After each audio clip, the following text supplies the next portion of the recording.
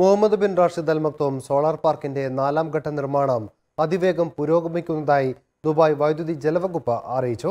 1578 കോടി ദിർഹം ചെലവിലാണ് പദ്ധതിയുടെ 4ാം ഘട്ടം പൂർത്തിയാകുന്നത്. ഒരു കേന്ദ്രത്തിലെ ലോകത്തിലെ തന്നെ ഏറ്റവും വലിയ സംയോജിത സൗരോർജ്ജ പദ്ധതിയാണ് Muhammad bin Rashid Al Maktoum solar park.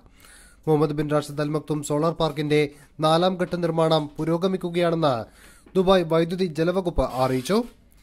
ദീവ എംഡിയും സിഇഒയുമായ Sayyid Muhammad അൽ തായർ പാർക്കിന്റെ 4ാം ഘട്ട നിർമ്മാണ സ്ഥലം സന്ദർശിച്ച് വിലയിരുത്തി. 1578 കോടി ദിർഹം ചെലവിലാണ് സോളാർ പാർക്കിന്റെ 4ാം ഘട്ട നിർമ്മാണം പുരോഗമിക്കുന്നത്. സ്വതന്ത്ര ഊർജ്ജ ഉൽപാദകർ എന്ന നിലയിലാണ് പദ്ധതി പൂർത്തിയാക്കുക. പദ്ധതി പൂർത്തിയായാൽ ഇവിടെ 950 മെഗാവാട്ട് വൈദ്യുതി ഉൽപ്പാദിപ്പിക്കാനാവും. സൗദിയിലെ ACWA പവർ, ചൈനയുടെ സിൽക്ക് റോഡ് ഫണ്ട് എന്നിവയുമായി സഹകരിച്ചാണ് ദീവ പദ്ധതി നടപ്പാക്കുന്നത്. പണി നിശ്ചയിച്ചതിനേക്കാൾ 7% വേഗത്തിൽ പൂർത്തിയാകുമെന്ന് അൽ തായർ അറിയിച്ചു.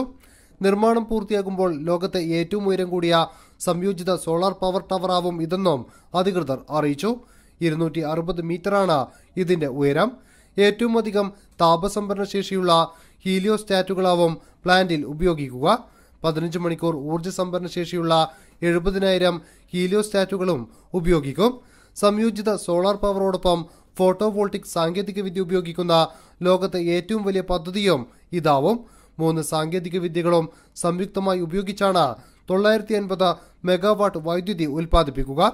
സോളാർ ടവറിൽ നിന്ന് 100 മെഗാവാട്ടും CSP വഴി 700 മെഗാവാട്ടും ഫോട്ടോവോൾട്ടിക് പാനൽ വഴി 250 മെഗാവാട്ടും ഉൽപ്പാദിപ്പിക്കാൻ സാധിക്കും. 32,000 വീടുകളിലേക്ക് ഇതുവഴി വൈദ്യുതി നൽകാൻ കഴിയും. 1.62 ദശലക്ഷം ടൺ കാർബൺ ബഹിർഗമനം കുറയ്ക്കാനും സാധിക്കും. 5000 കോടി ദിർഹമാണ് പദ്ധതിയുടെ ആകെ മുതൽ മുടക്ക്. Muhammad bin Rashid Al Maktoum solar പാർക്കിന്റെ ആദ്യഘട്ടം 2013 പൂർത്തിയായിരുന്നു. 2ാം ഘട്ടം 2017 പൂർത്തിയായി.